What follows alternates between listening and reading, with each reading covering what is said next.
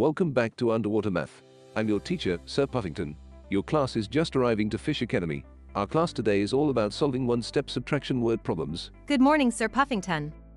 Good morning, Stella. Earl, nice to see you. Thomas and Oliver, glad to have you back. Alright everyone, find your places, please. Class is about to begin.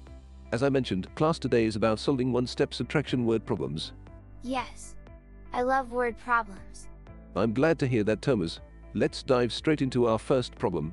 Ray ate 94 tacos this morning and 46 tacos this afternoon. What is the difference in the number of tacos Ray ate this morning and this afternoon? When working with word problems, we want to consider the important information. What pieces of this problem seem important? I think the numbers are important. 94 and 46. Absolutely, Earl.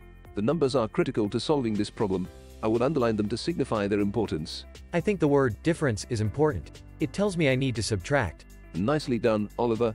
Yes, the word difference is the answer to a subtraction problem. Let's subtract 46 from 94. I'll stack them first, putting the smaller number on the bottom.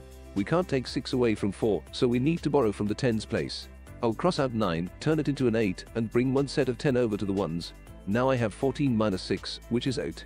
In the next place value we have 8 minus 4, which is 4. The difference in the amount of tacos Ray ate is 48 tacos. Great work. Time for a brain break. Everybody dance.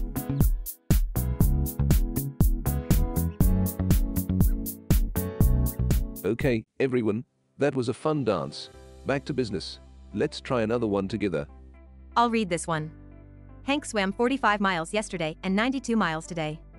What is the difference in the number of miles Hank swam yesterday and today? I think the numbers are important again, and the word difference tells us to subtract. That's exactly right. Let's stack the numbers and subtract. We always start in the ones place. We cannot subtract 5 from 2, so we need to borrow from our 9. 12 minus 5 equals 7. 8 minus 4 equals 4. The difference in the number of miles Hank swam is 47. Nicely done, class. You are ready to practice on your own. Have a great day.